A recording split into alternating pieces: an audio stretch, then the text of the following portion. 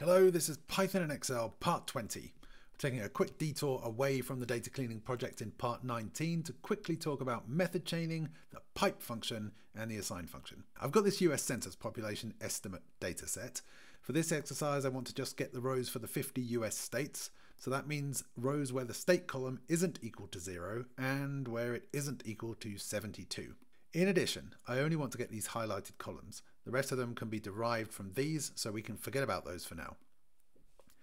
First, I want to note that I've put the entire table into this data frame called DFRaw. Let's create a Python cell and start with making a copy of DFRaw. This will help keep things separate. We'll use dfloc to locate data using labels, and we'll say where the state column is in 0 or 72, but we want where it is not in. So put a tilde before the expression to negate it. That's the row filter. For the column filter, we want to skip the first column and just get the 8 columns following it. Let's take a quick look. Great, we have the right columns. Next, we want to unpivot these 4 population columns. For that, we use the melt method and set the id vars variable to be the list of columns that we aren't unpivoting. So that's just the first 4 columns. Let's check that worked. Wonderful. Next, we should create a year column. The year is just the last 4 characters of the variable column, but we want those to be numbers, so as type int. There it is. Next, let's just note that this first group of rows, estimates base 2020, isn't actual data for 2020, it's just the base from which the percentage changes were calculated. To make sure we're not misleading anyone, let's set the value for year to those rows to something else. Let's say df year where. This will let us do a conditional update to the year column. Where the first 3 characters of the variable column are equal to pop, use whatever's in the year column, otherwise put the text base 2020.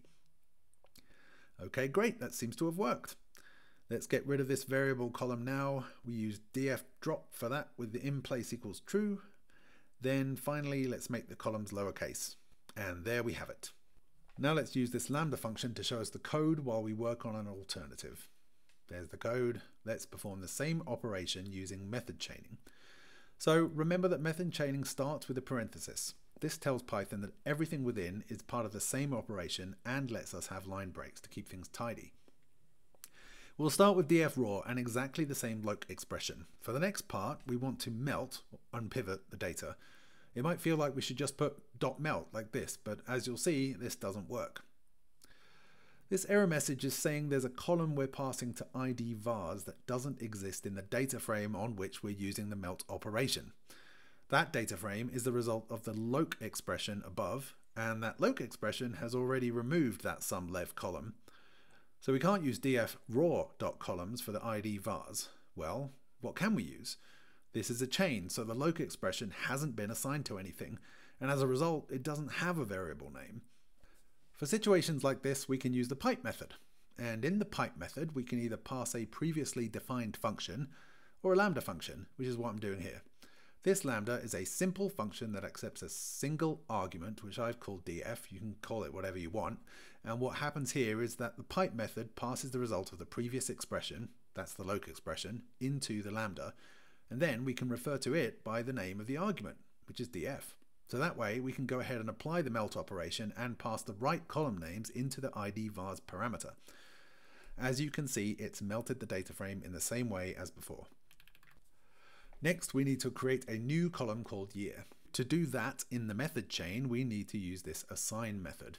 And the assign method lets us again use a function to refer to the result of the previous step by a name.